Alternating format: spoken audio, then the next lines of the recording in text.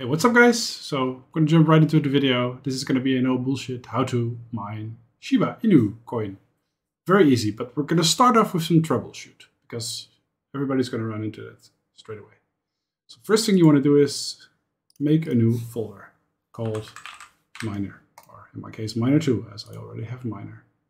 Then go to Windows Security, go to Virus and Threat Protection, Manage Settings, add or remove exclusion, add a folder, and make sure your miner2 or miner1 folder is selected.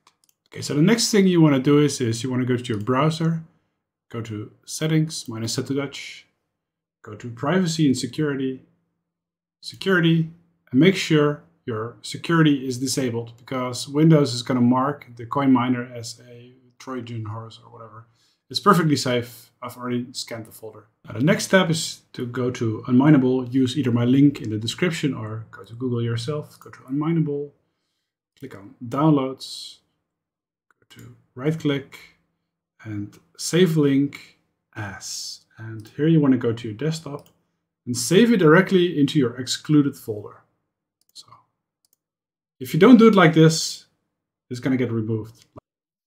Now, once you have done all of that, you're going to get a folder like this, and you have to install the Unmineable. Once your Unmineable is installed, it's going to look like this. So over here, you want to check out what kind of hardware you have. If you have like a gaming PC or whatever, something with a good graphical card, you want to select graphical card or GPU. If you don't have a gaming PC, just a school PC or whatever, you might want to use CPU. But if you want to mine a CPU, it's going to be much slower. Once you have checked all of that, select, for me, I'm going to select GPU. You're going to run into the screen. So over here, you can type in all kinds of crypto. It also tells you which network it's on. I'll shortly show you on how to change that. This is the way, by the way, to do every other crypto on the website on Unmineable. Today we're covering Shiba. So make sure you fill in your token to be Shiba. Then go to the place where you want to mine it to and find your SHIB address. Copy it, then paste it over here. Now, once you have done that, you want to go to enter a referral code. It would be nice if you use my code, but you could also use your friend's code. You can lower your fees to 0.75% with a valid referral code. Learn more on the website. You can learn more on our website. You and I both benefit, in short.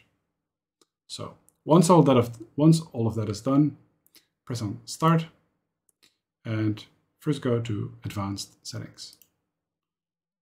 Now, depending if you want to get some work done or not, select either one of these.